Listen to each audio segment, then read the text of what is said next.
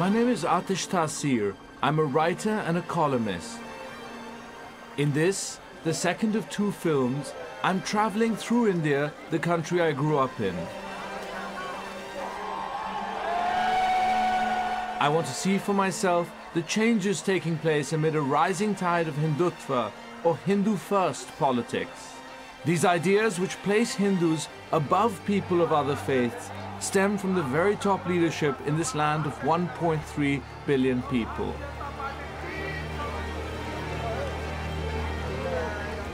I've started my journey in the holy city of Varanasi in northern India. This is a deeply religious country in the middle of a battle for her soul.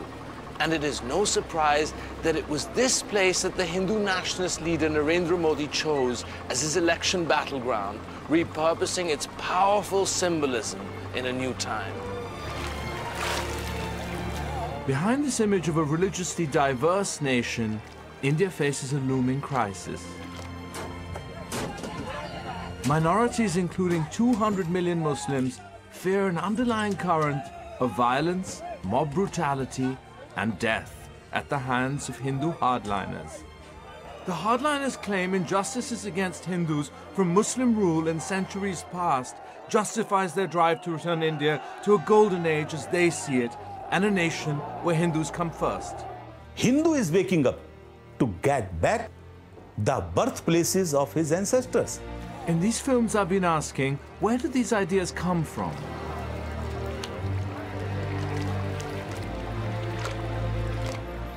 Following independence in 1947, which was closely intertwined with the bloody episode of partition, some people had thought that the politics of division was finally a thing of the past.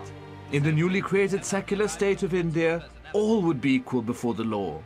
But here the word secular would come to have a particularly Indian meaning. Secular in India merely meant the existence of a profusion of religions, all of which were allowed and encouraged by the state to flourish.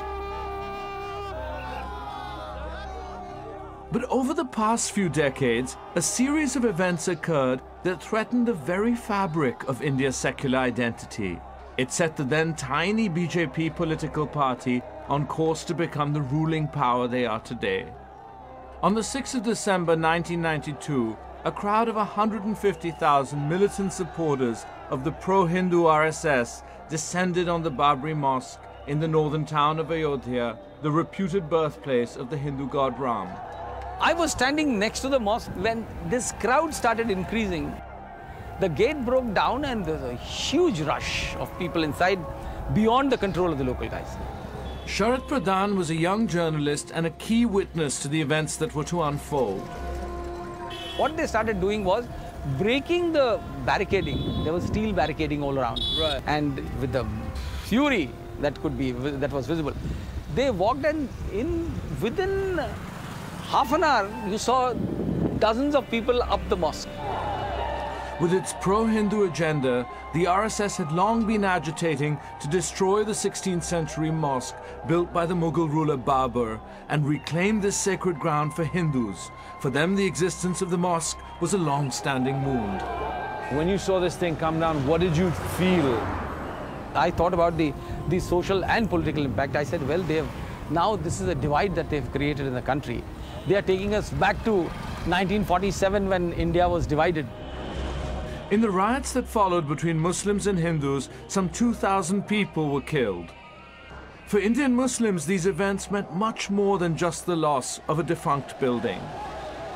This was an identity. It was not the mosque was not. It was not the mosque that was important. It was more of their identity. So did you feel that that day a new politics had been born? Absolutely. So like a new politics of division? Of division began.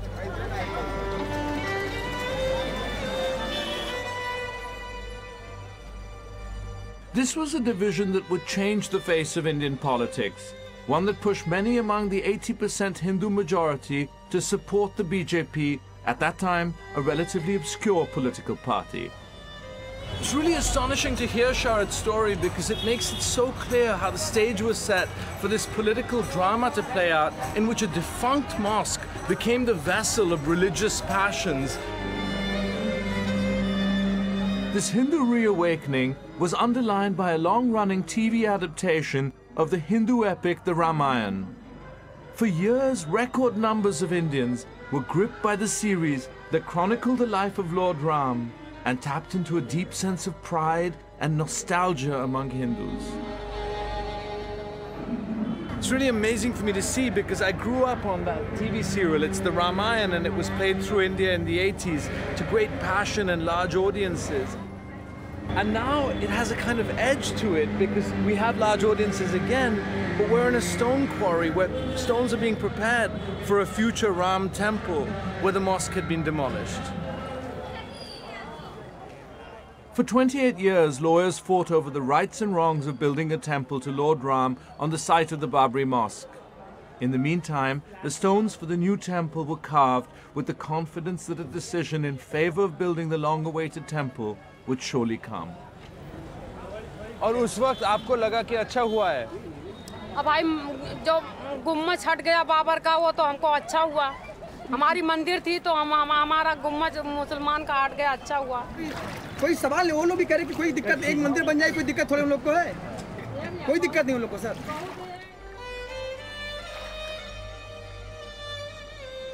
Hindu is waking up. Hindu is waking up to get back the birthplaces of his ancestors. Any Hindu can go and make huge temples in Jerusalem? No. Can I go Rome and build Ram temple or Hindu temple there? No. Can I go to Makkah and build Shankar temple there? No, I will not be allowed.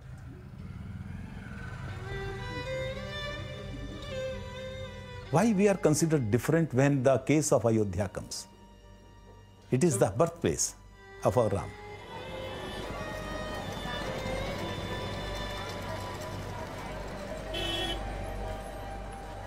What we're seeing is the construction of partitions in hearts and minds of millions of people across the country.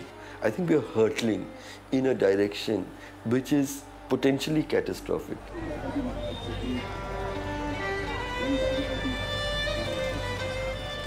Central to the idea of India that the leadership of Mahatma Gandhi represented was that India would be a country where it would not matter which God you worship, or if you worship no God, what caste, what language, you would be in every way an equal citizen.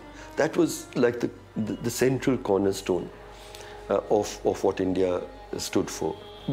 Many of us believe that the issue was resolved forever, but it was not. The BJP have succeeded in uniting all communities into believing that there's a common enemy, which is the Muslim. Modi also has the backing of the largest civil society organization in the world, which is the RSS, which is deeply committed to the ideology of Hindu supremacists. The campaign to get back the site of the Babri Mosque for the Hindus had been running for years. But the act that made it possible came from a completely unexpected event. One that played into a negative narrative about Muslims and secularism promoted by the RSS. In 1986, an otherwise obscure family dispute involving a Muslim couple that became known as the Shah Bano case reached the Supreme Court in Delhi. The husband claimed he divorced his wife Islamically by saying the word talaq on 3 occasions. Arif Muhammad Khan was a cabinet minister at the time. Talaq, just repeat it thrice and it's all over. And now he goes to the court, I have already divorced her. You had not divorced her on the day you had deserted her. Under India's secular law, the court refused to recognize the triple talaq Islamic divorce. He was ordered to pay his wife maintenance. Congress Party PM and member of the Nehru-Gandhi dynasty, Rajiv Gandhi, initially supported the judgment. His first instinct was the right one, which was to back the Supreme Court decision that granted this poor old lady alimony, and to encourage his cabinet minister, Arif Muhammad Khan, we've spoken to say so in Parliament and to say so with some courage and vehemence. The Personal Law Board, which represented Muslims, claimed the award was against Islamic law. angry clerics demonstrated outside Parliament. The stand of the Personal Law Board was that this judgment is against Islam, this is interference in the Islamic law, therefore it must change. Rajiv Gandhi buckled under the protest of conservative clerics. He went back on his decision and passed a bill that reversed the Supreme Court ruling. The case would now be judged under Muslim personal law, entitling the wife to just 3 months' maintenance. Seeing this as an assault on women's rights, progressive Muslims and many Hindus were appalled. Gandhi came under attack from both sides. Rajiv Gandhi did the worst mistake of his life by acceding to these conservative elements and overturning the Supreme Court judgment and taking away her right to maintenance. Indian politics took a turn from that point. The reason was that the language which was spoken, threatening language outside Parliament in the meeting of the Personal Law Board, open call was given to break the legs of all those MPs who differed with Personal Law Board. And a phrase which was used again and again repeatedly, "Hum pure Supreme Court ki each se each baja denge." We'll smash the Supreme Court with pieces. Yes. There was a discourse about appeasement of Muslims. The idea that people have done too much for Muslims. Many Hindus were angered at what they saw as the state caving into Muslim demands. For years, the pro-Hindu RSS had agitated for access to the Babri Mosque in Ayodhya. To placate them, Rajiv Gandhi ordered the site to be open for Hindu prayer. A decision that has had deadly consequences ever since.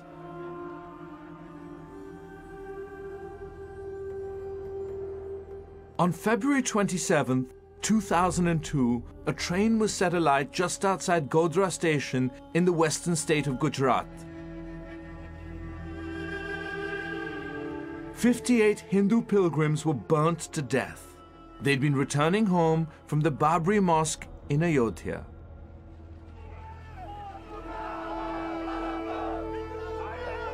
There was an outcry, and mobs of Hindu hardliners took to the streets. एक planning के साथ एक गहरी साजिश के तहत हिंदुओं के ऊपर जो एक कुठाराघात किया गया है और हिंदुओं को खुलेआम चुन करके भूना गया है, जलाया गया है. Instead of handing the dead to their families, the bodies were transported nearly 200 kilometers to the town of Ahmedabad to be paraded through the streets. लेकिन कल के जो 57 लोगों का 58 लोगों की जिस प्रकार से मारा गया है और जिस प्रकार से इस देश के अंदर मुसलमानों के द्वारा उपद्रव होते हैं, उनको दंड नहीं दिया जाता. हर जगह माइनॉरिटीज के नाम पर छूट मिलती चली जा रही है. ये क्या तरीका है इस देश के अंदर शासन करना है ये? Parading 58 charred corpses through the streets was always likely to provoke further violence. But permission for the move reportedly came from the then Chief Minister of Gujarat, Narendra Modi himself. In the ensuing riots, over 1,000 were killed, 3/4 of them Muslim. In 1992, when the mosque was demolished, India changed forever. The issue of the Shah Bano was very emotive and important. The riots in Gujarat, brutal massacre, this sequence of events charted the path and laid the foundation for the rise of Hindu supremacist politics, and it led to the emergence of this leader, Narendra Modi. For long hours, the Gujarat state authorities stood by as rioting took place, prompting allegations of state complicity. Pradeep Singh Vaghela was a young police constable. His unit was kept inactive as people were massacred. Naroda पार्टिया में हाजिर था. हम 5-6 police अधिकारी और सब हाजिर थे. पब्लिक 10 से 11 बजे बहुत ही पब्लिक बढ़ गई. कोई हटता नहीं था, कोई जाता नहीं था. और हमारे अधिकारी क्या पता किसी की राह देख रहे होंगे कि ऊपर से कोई ऑर्डर आवे मिले. और उसी दरमियान में हिंदू और मुस्लिम दोनों सामने सामने आ गए थे और आमने सामने पत्थर मारा ऐसा हो रहा था।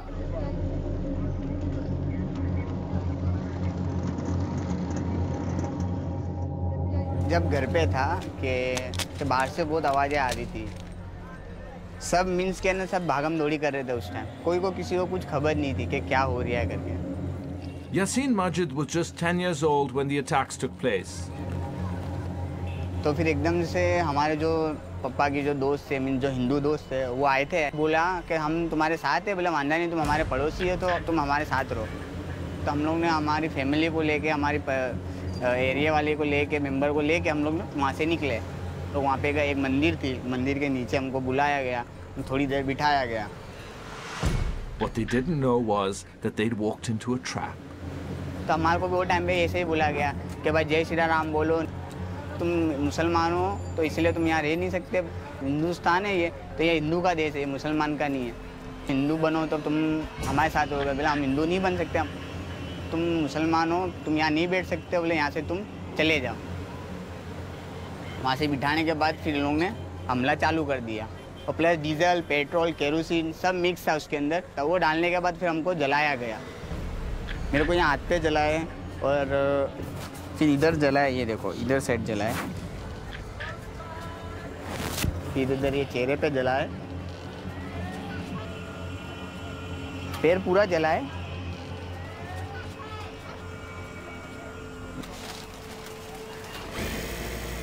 Shaheen Qureshi was at home with her husband and 3 small children. लड़ाई की आवाज आ रही थी, भागम दौड़ी के देते भी इसको मेरे शौहर घर से बाहर गए। बाहर जाने के बाद तो उनको अचानक सब करके गोली सर पे लग गई उनके। मैं उनको बचाने गई तो मैं बचा भी नहीं पाई, नीचे वहीं गिरेले थे वो। दौड़ते हुए आगे गए, पूरा दिन मैं बस वहीं छुपेली थी। मैंने तीनों बच्चों को लेके वहीं पर ही थी और मेरा भाई एक छोटे वाला साथ में था। और 22 साल पूरे भी नहीं हुए ना उसमें करके मैं विधवा हो गई।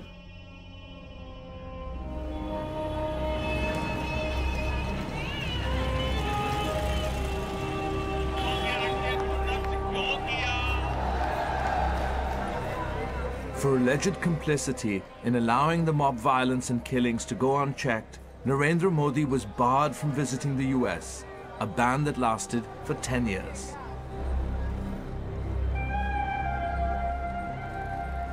Now, India's top court has ruled that a disputed religious site be given to Hindus for the construction of a temple.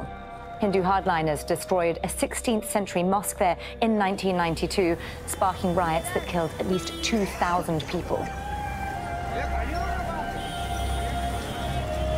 I find myself wondering, how far do these events I've learned about on this journey represent an attempt at a historical reckoning? Are we witnessing a weakening of the secular character of modern India?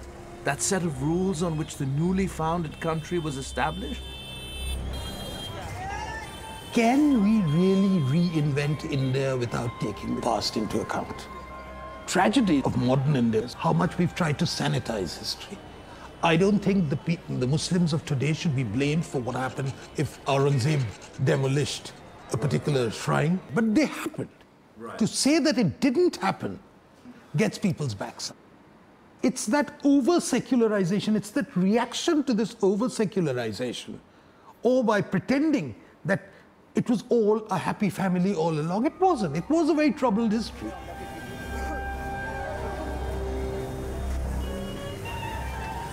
If the Muslim were to accept that, yes, we are Muslims and we shall remain Muslim, but our ancestors are the same as yours, I would say 99% of the problems with the Muslims will be over.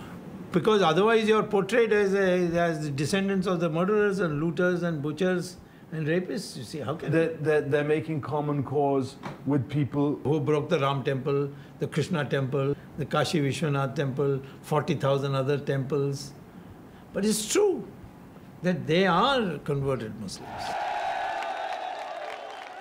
I think where Modi was important was he epitomized a Hindu backlash, you might call it, and the need for a strong leader, combined with the need to assert what they thought was the Hindu identity and by implication the national identity.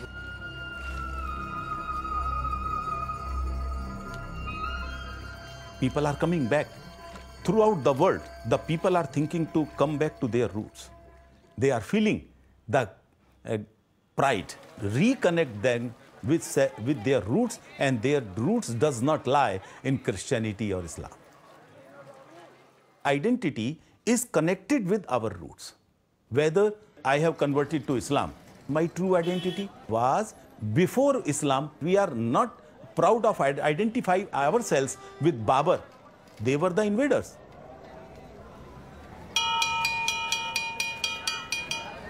The Hindutva view of the past might sound great if you happen to be a Hindu, but where does this leave non-Hindus? Nazia-e-Rum became acutely aware of the challenges facing her Muslim daughter growing up in increasingly pro-Hindu surroundings. She's written a book about it. Saad says, I kept waiting for my teacher to react and scold the classmate. I was silent, I didn't respond, and I just kept sitting there. I didn't really know what to do.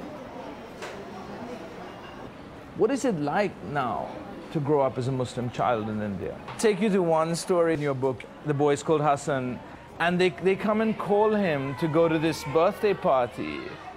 And then a few minutes later, he comes back home. The boy refused to let him enter in his house and said that we cannot share the cake with you. You cannot eat together, or my parents don't want you at my house. And the mother said,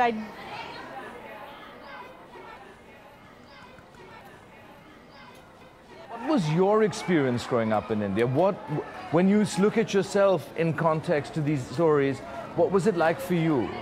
I grew up in a different India. I think it was also because of the larger narrative. I doubt if we can even say it's the same country anymore.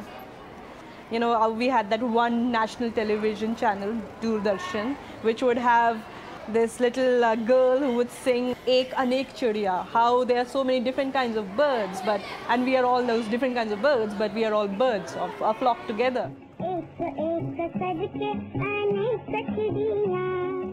know, the beauty of being told that you are one, or, you know, people of different identities coming together to sing that one song together in different languages also, but they are singing that one song together.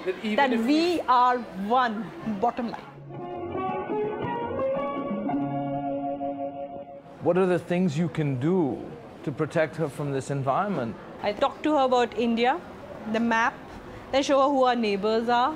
You know, you have China here, you have Bhutan here, you have Nepal here, you have Bangladesh here, you have Pakistan, you have Sri Lanka. So I tell her all the neighbors, and then I say, what if somebody calls you Chinese? You'll laugh and say, right, I'm an Indian, I'm not a Chinese. What if somebody calls you a Bangladeshi? You'll laugh and say that you're not a Bangladeshi. What if somebody calls you a Pakistani? You'll laugh and say you're not a Pakistani. So I kind of made it a thing that it could be any of these. Right. So, because of course the assumption being that that's a way that prejudice would play out. They'd say, you're a Pakistani, or go to Pakistan. Because that is what is happening on an everyday basis. We need leaders to make sure that no child grows up with hatred, no child grows up with fear. This is not about Muslim kids. This is about every child out there, because I'm sure as a parent you'll be worried if a child today grows up channelizing so much of hatred.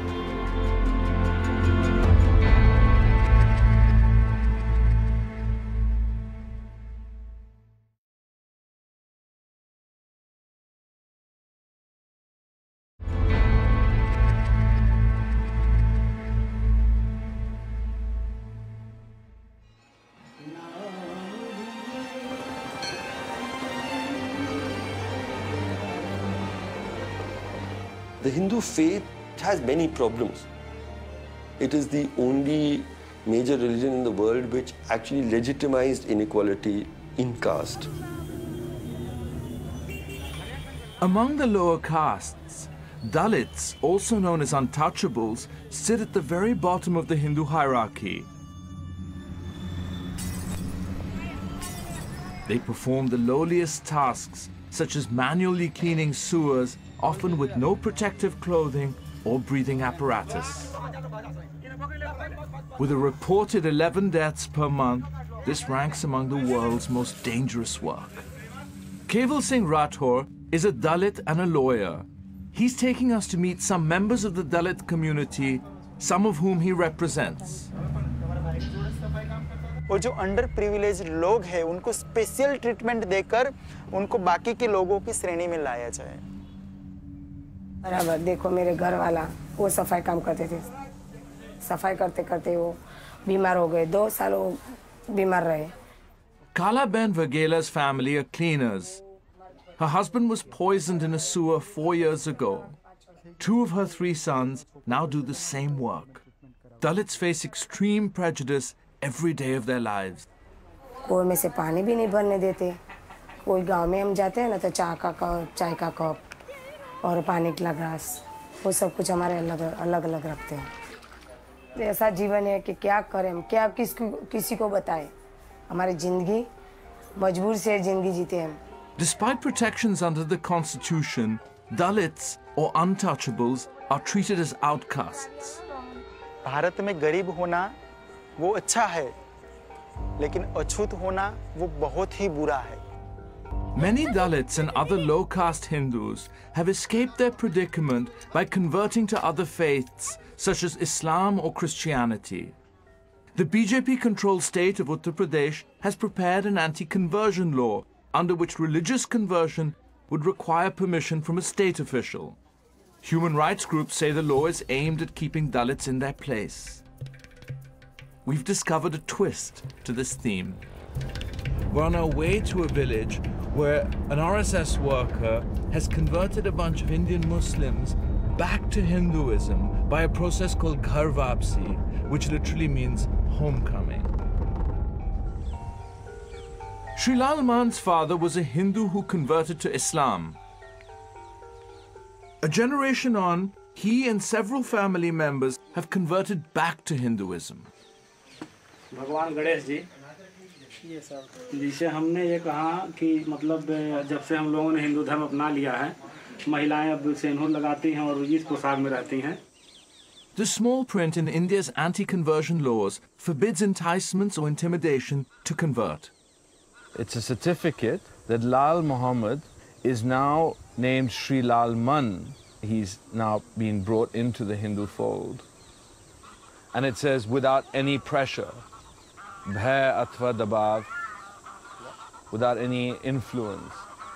तो पिताजी ने मतलब पूर्वजों के विषय में कुछ बताए कि मतलब वो लोग पहले शादी विवाह सब हिंदू रीति रिवाज से करते थे और हम लोग जो है कहीं से मतलब किसी कारण बस क्या मालूम बताए नहीं और लोग बदसलूकी करते थे जब मुसलमान होने के नाते आपको मतलब क्या नुकसान मिलता था? हिंदू समाज के लोग घृणा तो करते ही थे, जैसे हम लोग मांस वांस खाते थे, पड़वाया गाय का तो उससे नफरत करते थे। लोग मुंह बंद करके इधर से जाते थे रास्ते से अगर कोई जाता था तो। आपको इसकी वजह से शायद से आपको दुख लग रहा था? नहीं, दुख अंतरात्मा तो बिल्कुल मतलब इस्लाम धर्म बिल्कुल मानने के लिए राजी नहीं था, लेकिन मजबूर थे अपने पिताजी की वजह से। लेकिन आपको ये नहीं लगता है कि समाज की वजह से आप में फर्क आया, भाव डाला गया था? नहीं, वो तो मतलब करते ही थे, लेकिन हिंदुओं के बीच में रहते थे, उनके साथ रहना, उनका मतलब उनके अनुसार सब काम करना, त्योहार व्योहार मनाना कुछ ज़्यादा ही अच्छा लगता था हमें। अच्छा, जब आप इस्लाम के अनुसार ऊपर बढ़ रहे थे तो आपको इस्लाम में क्या अच्छाइयाँ दिखाई दे रही थी?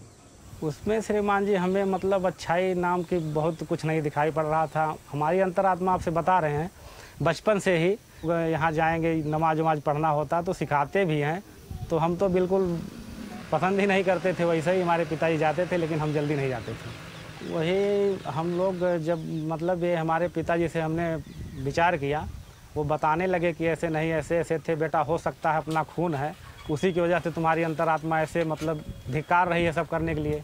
दिवाली भी मना रहे थे, बकरा ईद भी मना रहे थे। तो आपने सिर्फ वो जो मुस्लिम का वो था वो सारा कुछ बंद कर दिया? आपने मांस खाना बंद कर दिया? जी।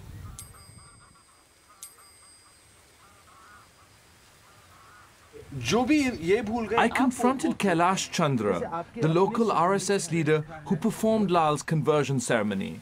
आप यहाँ कहते हैं कि भय और दबाव नहीं होना चाहिए, तो ये कह रहे थे कि उनके मुसलमान होने से उन्हें बहुत नफरत महसूस होती थी इस गांव में। देखिए, ये सामाजिक दबाव महसूस करके ही हिंदू बनना चाहते रहे होंगे ना, तब इन्होंने हमसे मुलाकात की, इन्होंने एप्लीकेशन दिया हिंदू बनने का। और लोग कहें आप मुसलमान हो, आप गंदे हो, आप गाय खाते हो, आप ये करते हो, तो वो दबाव है ना। नफरत मतलब इसलिए क्या उस शब्द को नहीं जानती है, इनको उससे वो घृणा हुई, नफरत घृणा हुई। उस जो गोश्त खाया जाता है, गाय काटी जाती है, किसी हत्या की जाती है, इससे नफरत हुई इनको। अब ये उस घृणा को, अपनी घृणा को किसी पर थोपें या कुछ कहें तो इनकी गलती है। ये कह रहे थे कि जरूर इनकी अंतरात्मा के बारे में बात कर रहे थे। नहीं, महसूस नहीं। देखिए, ऐसा है आदमी, कोई चीज आदमी स्वयं महसूस करता है, किसी की महसूस कराने से महसूस नहीं होता। आप कैसे कह सकते हैं? मुसलमान हो चुके थे, इन धर्म स्वीकार कर लिया था इनके पूर्वजों ने, इनके नाम मुस्लिम हो गए थे, ये मुस्लिम धर्म, ये मुस्लिम अपना सब करते थे, मुस्लिम धर्म के अनुसार कार्य करते थे। इनकी मन में ये पीड़ा हुई कि हमारे बाप दादा ऐसे थे, हम हिंदू होना चाहते हैं। अगर आपके बाप दादा हिंदू थे, हिंदू होना चाहते हो, तो आप हिंदू आओ, आपको बना दिया जाएगा, घर वापसी करा दी जाएगी। ये बात अक्सरियत जो इंडिया के मुसलमान थे वो सब पहले हिंदू थे। ये सत्य है कि वास्तव में हिंदू थे।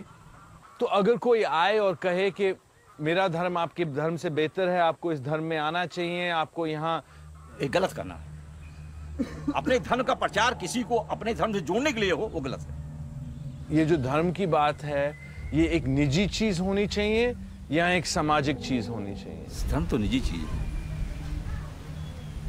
Well, that was such a heated discussion, and one of the things that made it so tense was that the RSS man was really worried about coercion, and especially in relation to the evangelical faiths. And yet, when we spoke to the guy who he had converted to Hinduism, one could not help but feel that there'd been a considerable amount of social pressure on him, and that had been a kind of coercion. Whatever the truth behind Sri Lalman's Ghar Vapsi, or homecoming to the Hindu fold, it's from within the lower castes that most conversions out of Hinduism in recent years have taken place.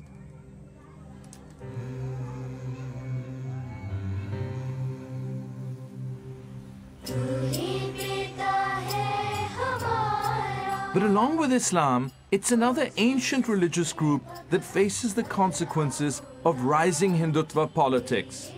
There are 28 million Christians in India, a 2,000-year-old community stretching back to the earliest days of the faith, but still seen by the most hardline Hindus as an outsider religion that took Hindus away from their original faith.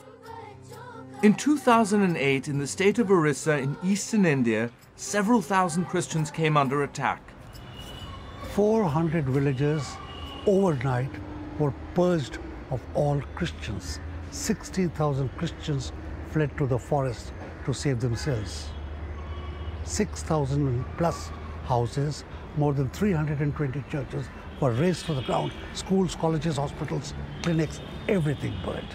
120 people killed, nuns raped. The case is still going on 10 years later.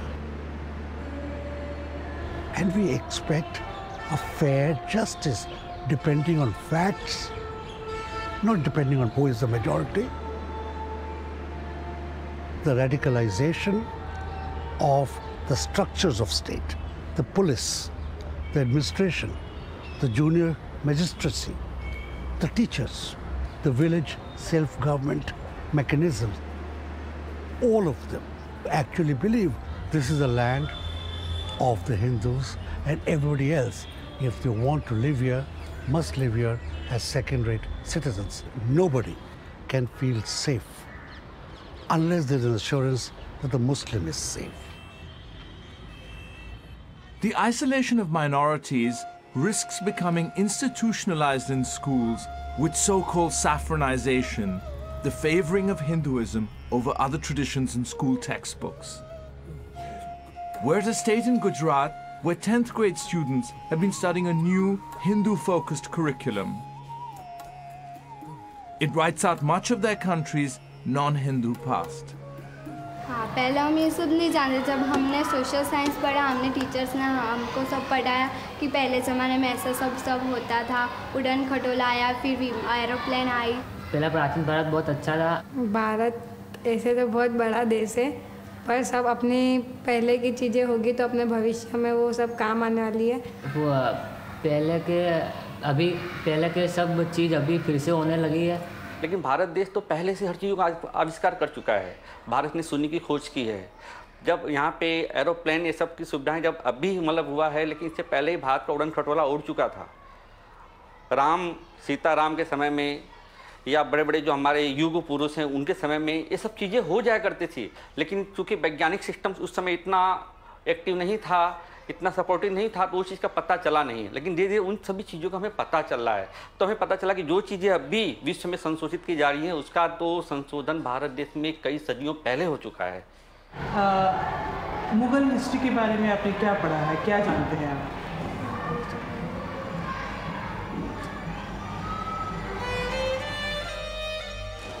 What today's 10th graders may not get to learn about is the wealth of learning and cultural blending that accompanied Muslim rule in India, the Mughal dynasty. Aurangzeb may have been harsh and puritanical, but other Mughals brought a culture of openness and learning. The Taj Mahal is the supreme expression of this. It was built by the Mughal ruler Shah Jahan as a mausoleum for his beloved wife Mumtaz Mahal. He'd preached equality among Hindus and Muslims, and he celebrated Hindu festivals, a tradition established by his grandfather Akbar. Under him, India enjoyed a religiously and culturally diverse existence. Schools for both Muslims and Hindus were established, policies that earned the loyalty and respect of Hindus. A blending of culture and religion emerged, so-called syncretism, and an essential part of Indian life today. I'm in Fatehpur Sikri, built by Akbar, which he made his capital. Success came through acknowledging the multiple cultures within India. Here syncretism is enshrined in the architecture. The column, the Divan-e-Khas in the hall where Akbar would hold court, assimilates motifs from Hinduism, Christianity, Buddhism, Islam, and Zoroastrianism. So the pillar itself kind of stands as a testament to this mixing of faiths. And this is from a man who brought Brahmins near him and Pandits near him to learn from them. He drank the water of the Ganga. He had a deep regard for Hindu faith and custom and belief. And I think his aim was to find, in this land of many religions where he was ruling as a Muslim emperor, to find a way in which people could go forward. It wouldn't be secularism as we know it, not in the modern European sense, but it was clearly driven by a secular ideal.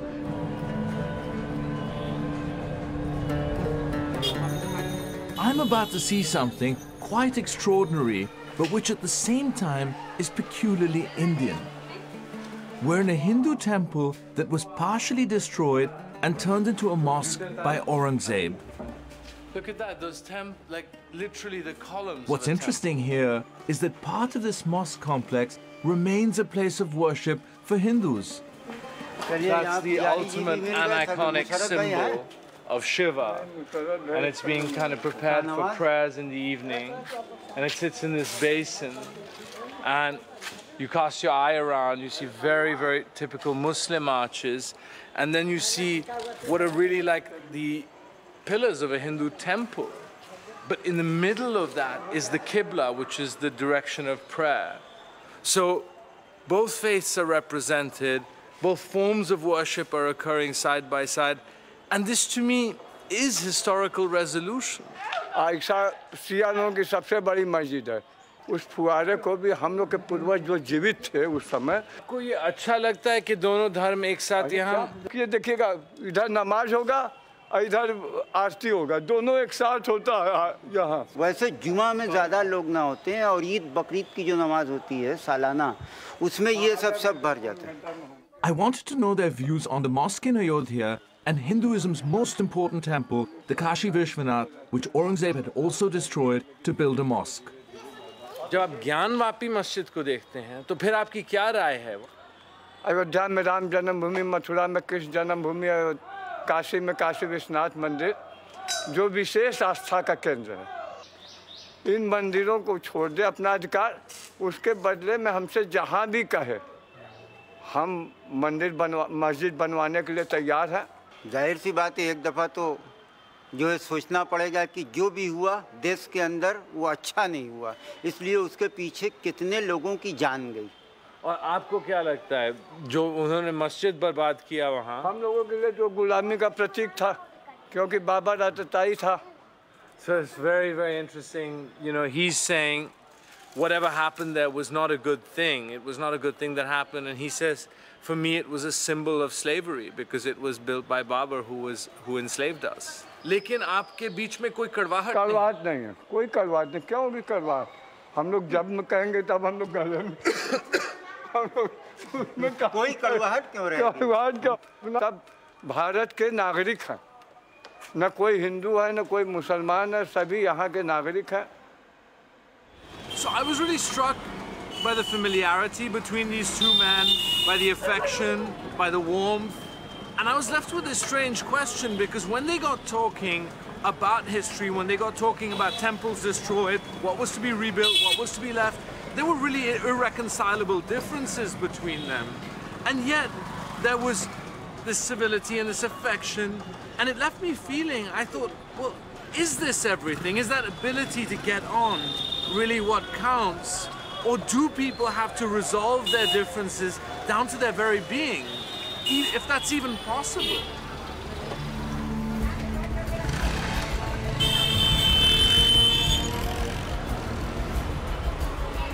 On the eve of India's Independence Day, I'm returning to Delhi.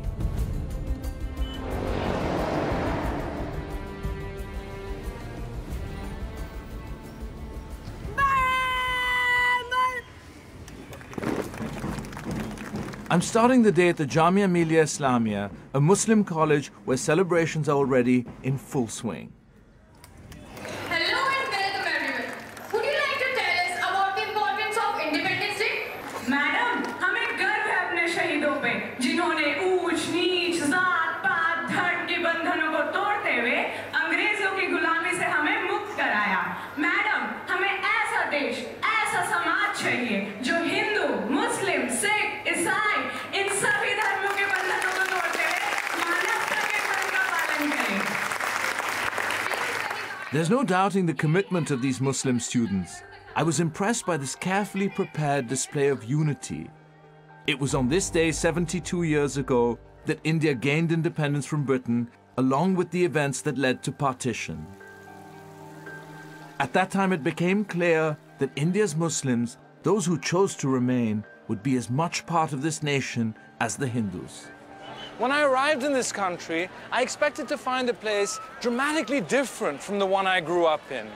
Instead, I was pleasantly surprised to find how intact Indian life still is, how integrated, how assimilated.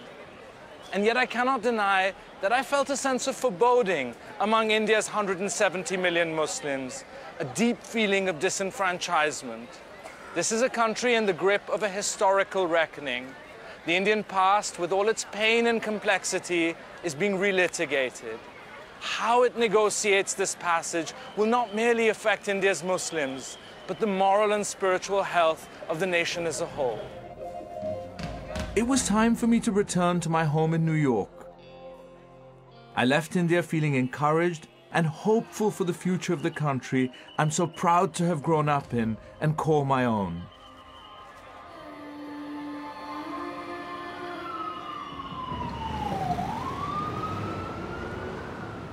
But in New York, a nasty shock awaited me. A letter from India's Ministry of Home Affairs. And what they're threatening to do is to revoke my overseas Indian citizenship, which allows me to live and work in India. The grounds that they're saying, that the grounds that they're using to revoke this is that apparently I've concealed the Pakistani origin of my father. And it's a very worrying letter because if it goes through, I may not be able to return to India.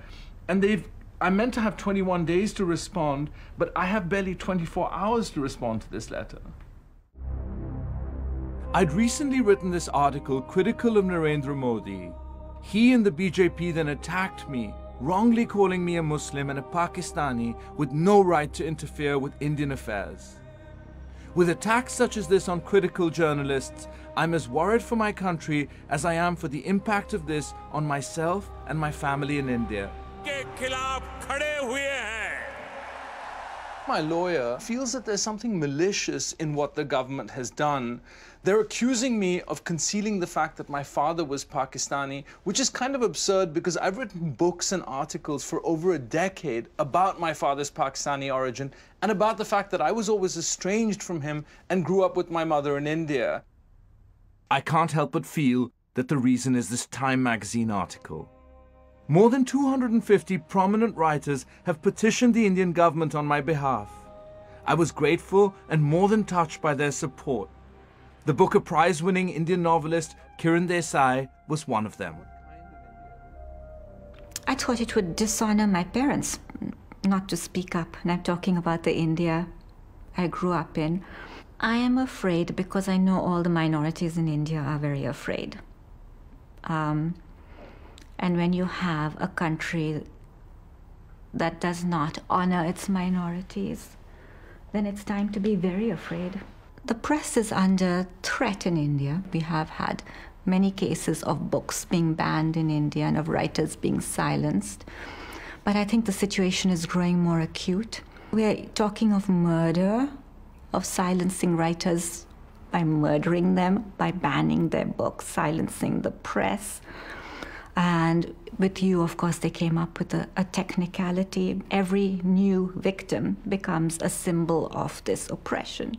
There were plenty of people who would have loved to sign and were really far too scared to sign. There is so much fear, even among Indians here, that there will be severe repercussions on their speaking up and that they will be targeted one by one. With a heavy heart, I have to surrender my overseas Indian citizenship today.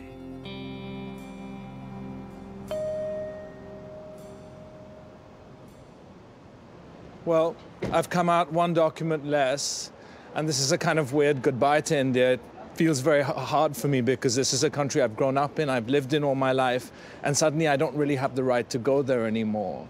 And I basically feel bereft of my mother, my grandmother, my country, and the place where I grew up. The BJP has just passed its so-called Citizenship Amendment Bill. For the first time in Indian history, it establishes a test of religion for becoming Indian.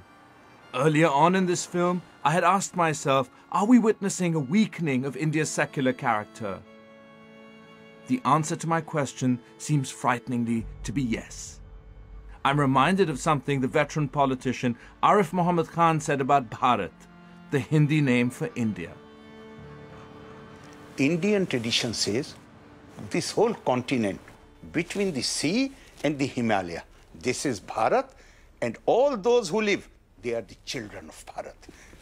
The race does not matter, the personal belief does not matter, the gender does not matter, the place of residence does not matter, nothing matters. Are you a children of Bharat? Are you a child of Bharat? I am child of Bharat. Am I a child of Bharat? You are a child of Bharat. And if someone was to say to me, I'm not, what do I say to him? If someone is going to if tell someone me, was to if say someone is going to tell me that I'm not son of my father, let him go to hell.